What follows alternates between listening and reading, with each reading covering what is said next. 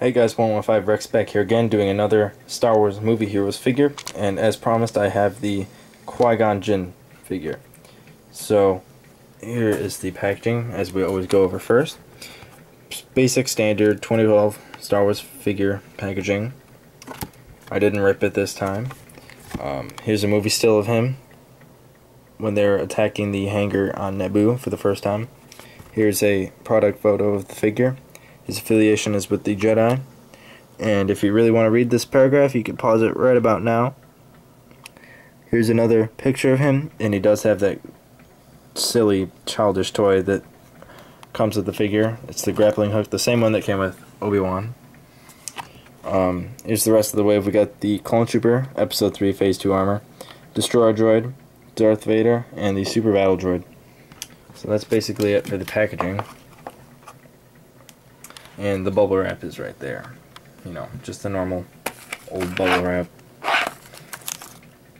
And for accessories and pack-ins, it comes with the base or stand, the standard die, the grappling hook that looks very animated for some reason, the directions for the Galactic Battle Game for the cards, and then his card. So yeah. Now onto the figure.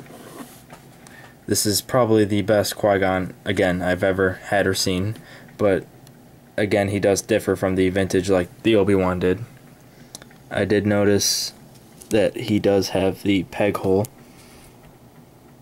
so he must have an unignited hilt for his lightsaber with the vintage besides the cloak and something else. But he does have soft goods like Obi-Wan on the sides here.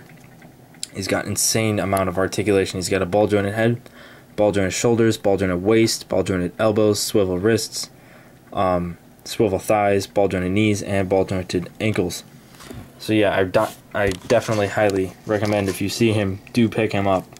And if not him, get the vintage version. Because, I mean, the last Qui-Gon I got was from like 2002. And that one had absolutely like no articulation. And he was stuck in this pose, and this is a really bad pose, and he never wanted to stay up. I basically rely on his cloak to help him stay up. So yeah, I definitely recommend this figure. He goes perfectly along with Darth Maul and Obi-Wan. And then I'm just going to keep army building these Phase 2 clones because they're absolutely amazing. But anyway, this figure retailed for $8.98. I picked him up at Meijer. Like in my previous video, I said Meijer actually does sell Star Wars figures and is updated.